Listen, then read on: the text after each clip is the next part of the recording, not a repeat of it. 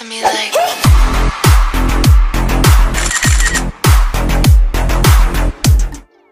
Hi guys, welcome back to my channel. So today's look is this creepy spider look. I thought this was very fitting for Halloween, so I thought I'd give it a try. So I'm just going in with a dark brown eyebrow pencil and I'm just doing a little sketch of the spider that I'm going to be creating here on this side of my eye.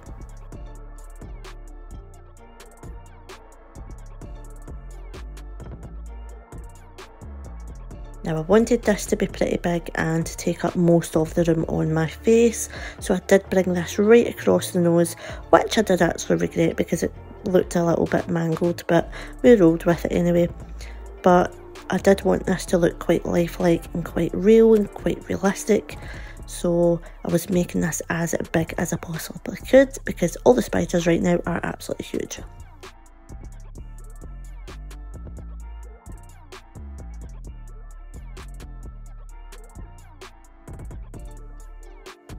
Once I was happy with the shape that I had, I did just go in with this little fine detail liner brush and some black paint, and I just went over all the detailing that I'd just previously done. Now with this we did have to be extra careful because I didn't want the lines to be too thick, so I was trying to make sure I was making them as thin as possible. But as well as that, I did also want to do like some shadowing and some little highlights and stuff to make it stand out.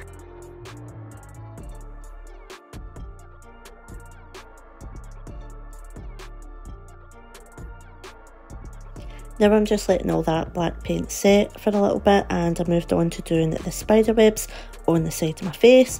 This is pretty simple, it doesn't have to be neat, it is Halloween after all.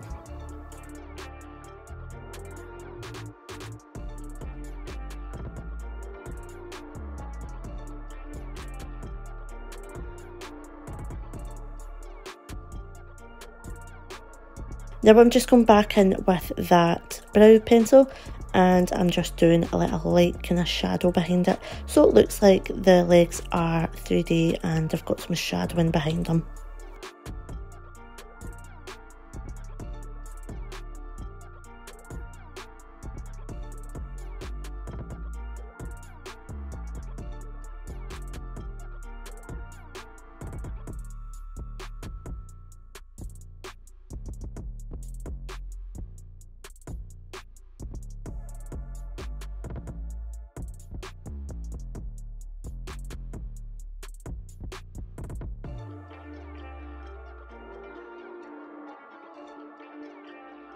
Now I'm just going in with some white paint on another fine detail brush and I'm just doing little shadows and little highlights here on the spider.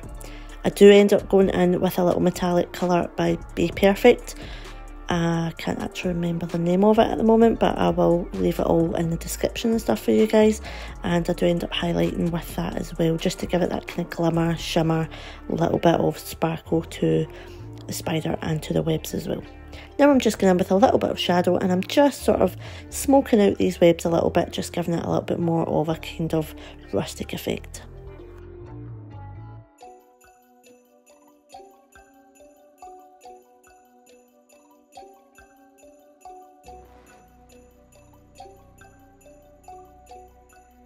Now I'm just going back in with that eyebrow pencil and I'm just doing a very dark, thick eyebrow, just because I forgot all about this eyebrow because I didn't do the other side, so I had to fill that in.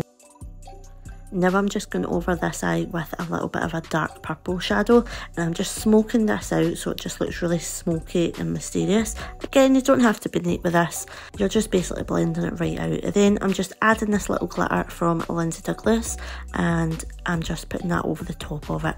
You guys know me, I've got to put some glitter and sparkle everywhere I go.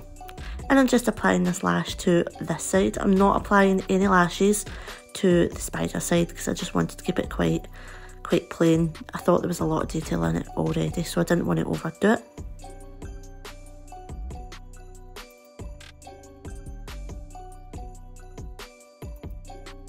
And now I'm going in with that Bperfect Glitter liner. It's like ice cream or something like that, but I'm just going in with this. It's got a kind of reflex of like bluey pink depending on the kind of light. As you can see here, it's kind of reflecting a little bit bluish, so it was giving that kind of icicle kind of effect to it. So I really like this effect, so that's why we added this.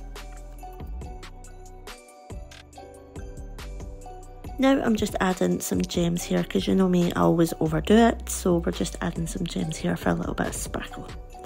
And that's basically this look. I do go in with a little bit of the black base on the lips, and I put a little bit of that glitter liner just to give it a little bit more effect. And that is that look. I hope you guys love it. Stay tuned for more, and I'll see you guys in my next video. Bye.